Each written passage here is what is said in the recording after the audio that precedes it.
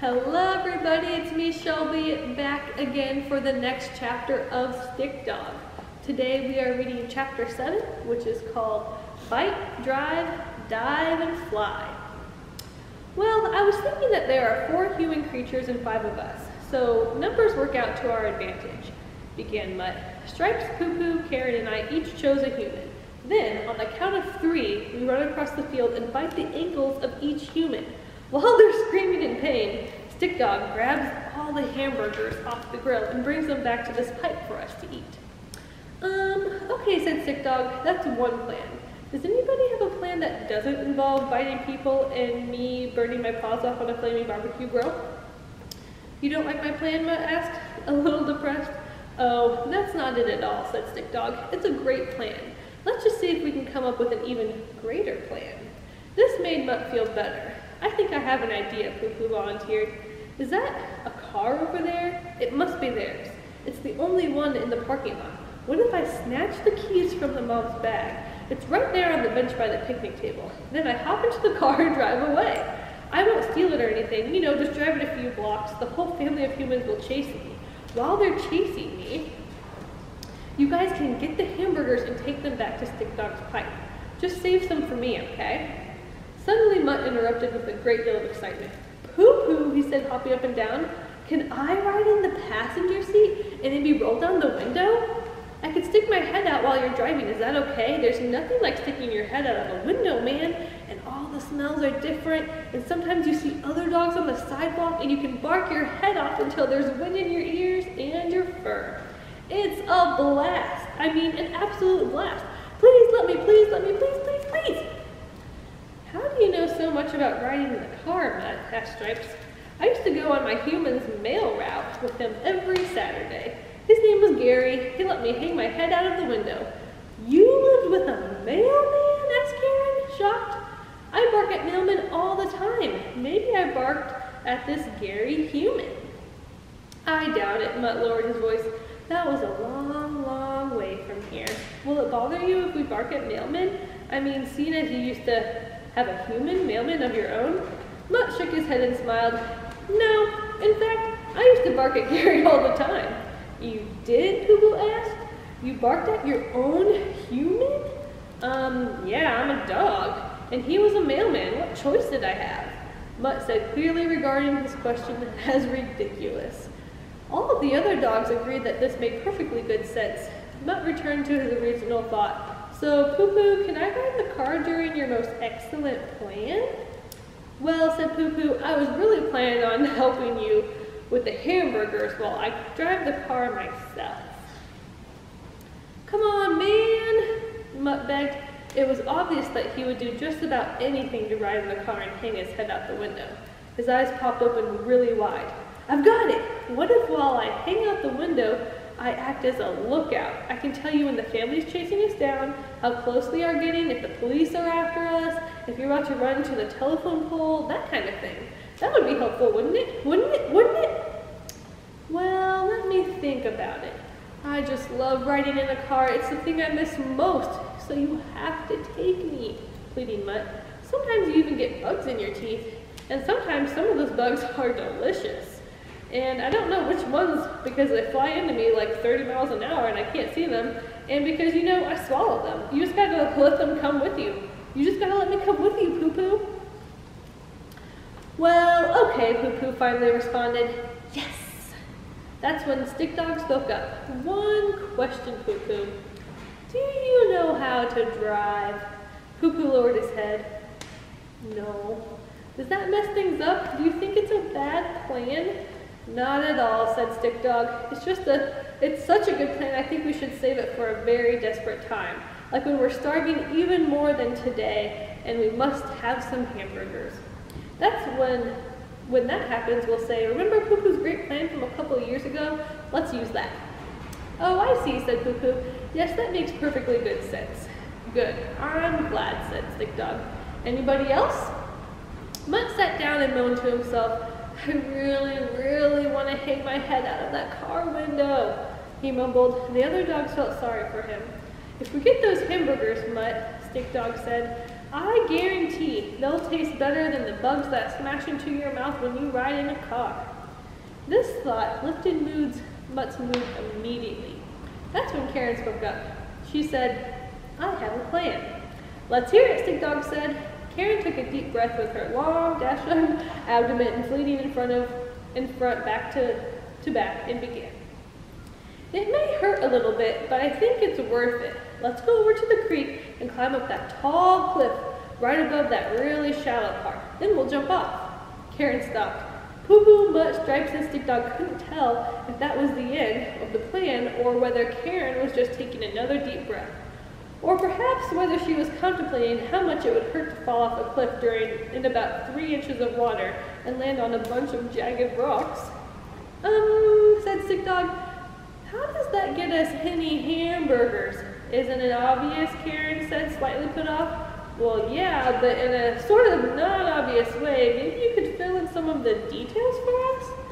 Oh, very well, said Karen. After we jump off the cliff into the rocks, we'll have lots of cuts and bruises, you see. Maybe even some broken bones. Won't that be wonderful?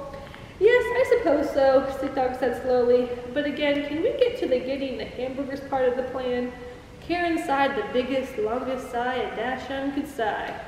Now, between you and me, that's not very big, because you know Dachshunds aren't very big. But for Karen, it was as if she had sucked in enough air to fill up a blimp and then let it out again.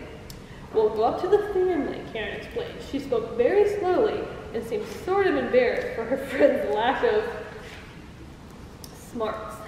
They give us the hamburgers because they feel sorry for us. At this, the conclusion of Karen's plan, Stick Dog, Mutt, Poo-Poo, and Stripes all nodded their heads as if they understood all along that throwing themselves violently and tragically off a cliff was a grand and marvelous way to get new hamburgers. Okay, said Stick Dog, let's call that Plan B. Plan B? Karen asked incredulously. Plan B? Yes, said Stick Dog. Why? Well, think about it. Plan B. B.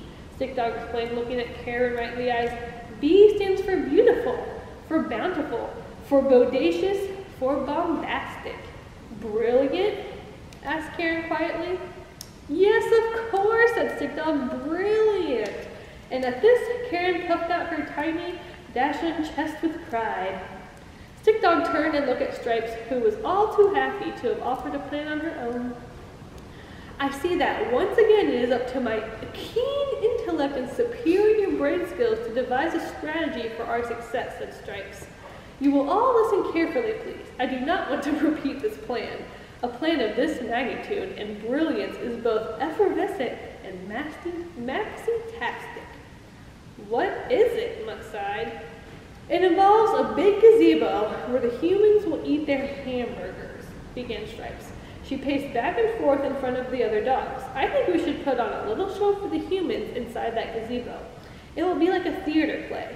We'll all act something out. Oh, I love plays and acting, screamed Poo-Poo. I'm glad, continued Stripes. We're going to act out a cop and robbers kind of play. With my background in law enforcement, I can lend a real authority to the story.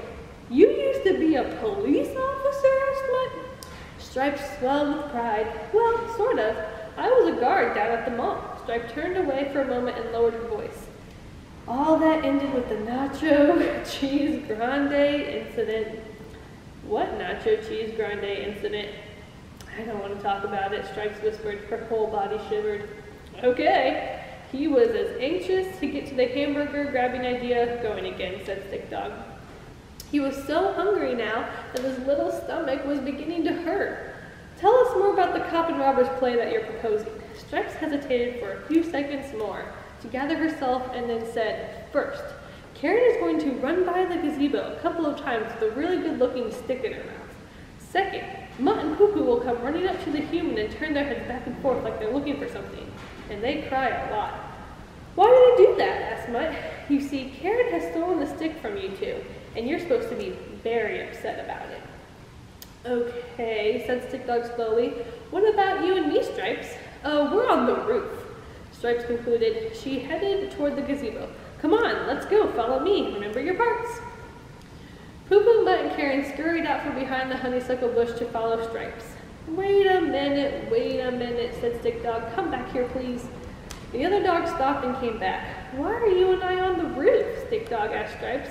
Didn't I mention the part of the plan, said Stripes. I apologize, Stick Dog. I just thought it seemed so obvious I didn't think it was worth mentioning. Allow me to explain.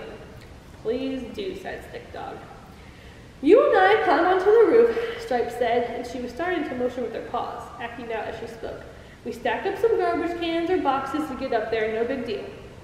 I find a big piece of cloth and material and quickly fashion a cape. I'm going to be looking for something in deep maroon and royal blue if I can find it. Those colors are very prominent in my color wheel at this time of year. The other dogs didn't know what this meant at all. The Stick Dog shot a quick look at Poo Poo, Mutt, and Karen that said, don't even think about asking, without actually saying it. Stripes continued, once I get that cape on, you tie a rope around my belt. Stick Dog, it's going to have to be a pretty long rope. After that, we will crawl right into the edge of the gazebo roof. That's when you lower me down onto the rope until I'm hanging right in front of the hamburger-eating humans. You swing me back and forth so it looks like I'm flying. My color-coordinated cape is flapping in the wind behind me. It will look magnificent. And then presto, hamburger time. Stick Dog inhaled very deeply. Why are you wearing a cape? I'm acting, remember? I'm Super Dog. You're Super Dog? I'm Super Dog. And why are you swinging in the air? So it looks like I'm flying, Stripes answered, and looked at the other dogs, nodding her head and smirking at Stick Dog. Of course, to look like you're flying, Stick Dog repeated. And how does this great piece of theater get us the hamburgers? 2 ways. First, the family emerges from the gazebo to see Super Dog save the day, because you know how often do you see a flying dog chase down a stick-stealing criminal? Not very often, especially when Super Dog is really just swinging back and forth from a rope, said Stick Dog. Right, exactly. And since they've run out of the gazebo, the hamburgers will be left unguarded, said Stripes. By this time, Mutt, Poo Poo, and Karen will have to run around the back of the gazebo out of sight. They can sneak in and snatch all the hamburgers. While they're doing that, you swing me one more time and I go bashing into the family, knocking them down and giving them even more time to complete our mission. Stick Dog had no more questions, but Karen had one. Do I get to keep the stick? Sure, no problem, answered Stripes. Well, I think it's a terrific plan, said Stick Dog. He knew there were actually quite a few flaws in Stripes' plan, including finding a cape and a rope, climbing to the top of the roof, and getting 4 humans to believe that a dog swinging back and forth from a rope was really a flying canine superhero, and not, a dog swinging back and forth on a rope. But Stick Dog didn't mention any of these problems. He figured that if he could just take the blame quickly and simply, then maybe they could get to those hamburgers sooner. He said, but I think I'm going to mess things up, Stripes. I'm just not strong enough to swing you back and forth like that. It's my fault that your plan won't work, and I apologize for that. Stripes looked very sad and dejected. She said, it's okay, Stick Dog, I understand.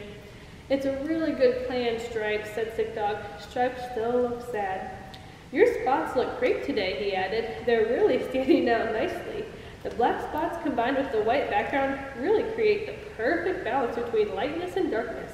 And your fur looks especially clean and soft. Did you bathe recently? Yes, I did, a matter of fact, said Stripes, just a few months ago. Well, I can certainly tell, said Stick Dog. Right, everybody? Yes, oh yeah. Poo Poo, Karen, and Mutt all chimed in quickly. Stripes' tail began wagging again, and when it did, she, Poo Poo, Mutt, and Karen all gathered in a circle around Stick Dog, because when it came to finding food, they knew Stick Dog had a plan. He always did. All right, thank you for tuning in to another chapter of Stick Dog. Have a good day, everybody.